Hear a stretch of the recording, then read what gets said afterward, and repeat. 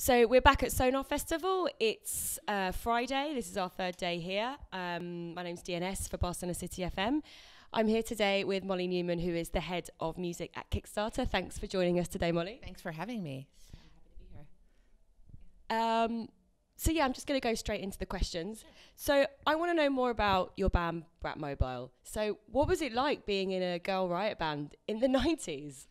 Yeah, it was all that we knew, honestly, because I think we're part of a collective spirit that was really speaking to the time and working to, we started our band because we knew that there weren't that many bands with women in them, and that we, although we hadn't been sitting in our bedrooms learning Stairway to Heaven all through high school, we were inspired by our community and punk rock, and figured that we could make it up as we went along. And so we sort of learned our instruments as we, were writing songs. And I think, we took a break for a number of years and came back, and obviously we were more proficient and, technically sharp. But the spirit of what we were trying to do was really about, having more voices and recognizing more voices, and,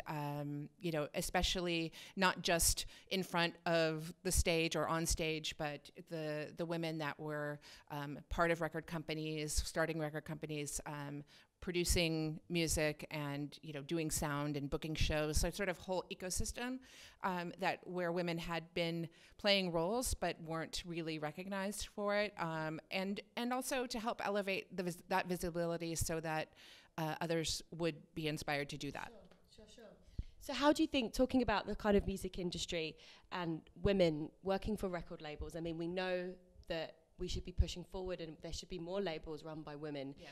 At Kickstarter, how have you seen this change, and are you seeing kind of a new generation of younger women or women being involved in these kind of jobs? It is interesting. I mean, so Kickstarter is very, self-service. It's for artists who have an entrepreneurial spirit or have a sort of instinct or interest in doing the work. It's not easy to run a campaign, but it does. I do see evidence over and over, and we don't actually track gender information of the creators. We have a lot of policies where we were very respectful of privacy. So it's sort of a blessing and a curse because we don't have like hard numbers on the number of projects, but I see the number of projects that are run by women, and I see the elevated visibility that they've had, and certainly for the longest time the most successful project in music on Kickstarter was by Amanda Palmer, and she raised $1.2 million. Wow. Yeah, so and now it's last year a very unique project came and raised more than that. But, we have women, I see women taking control of their careers, connecting with their community, running their projects. And I think for women or men or any spectrum, what we are hoping to develop and offer with Kickstarter is a chance for artists to have access to resources that are, obviously financial. They're raising money, but they're activating their story and connecting with their community, and it's a really empowering possibility. Like I said, it is not necessarily an easy thing to do, but once, I mean, I hear it over and over. We had a wonderful project by Kate Nash this past year, and she was sort of the perfect example of she obviously has had a lot of success in her career and has very, very passionate fans. And the way that they responded to her sort of saying, I want you to be my label. I want you to be the ones that help me make this work that is on my own terms. It was a really incredible thing to see. Great. And also, I want to talk a bit about you're interviewing Brandon Hickson, yes, who is De La Soul's manager. Correct. And they did a huge crowdfunding campaign, didn't they? Yes. What was your role in that? So actually, I wasn't at Kickstarter when they were running the campaign. I joined in January of 2016, and their campaign was April the year prior. But the album came out last August, so I was part of sort of the final push, which is actually fulfilling the promise to the fans that you ask for their support, and obviously things schedules take over, as we all know, but when the record came out, we wanted to be as much of a part as we could of helping them get all the visibility that they could, and there are structural and sort of like technical things that need to happen that when you have a campaign that big, especially they had over 11,000 people back the project. It's hard. Yeah, there are things that come up.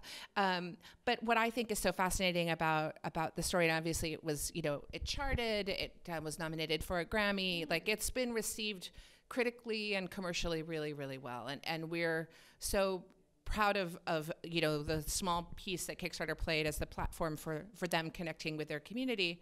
And I think what I'm excited to talk to him about from a sort of business perspective is, the choices that they've made, some of which have been unusual, and they've always been creatively visionary. But I think that they have a good example of sort of being flexible and innovative on the business side too, and I think that people can learn a lot from that. Yeah, sure. And I think, it's really important to engage and connect with your community. And I was quite sort of surprised and shocked to hear that they were running this kind of campaign. Yeah. Were you surprised and shocked? Or? So one of the things that they had done in 2014 was they had released all of their music through BitTorrent. And I thought that was very clever because they were able to, they had not been so active for a few years, but through this, big sort of marketing stunt, I guess you will, they were able to, get all of these new email addresses and connect with them and sort of set themselves up for whatever. I think that they were, considering all the options with whether it was a label or a license to a label. And, but I think at the end of the day, they decided that it was, this combined with the visibility that the campaign brought, because it was sort of like, if they do it, what does that mean? Yeah. And I think because they had such a sort of empowering presentation of it, that it was really, we know all of the sort of, concerns that people have about running a campaign, that you might not be successful, or what if things go south at some stage?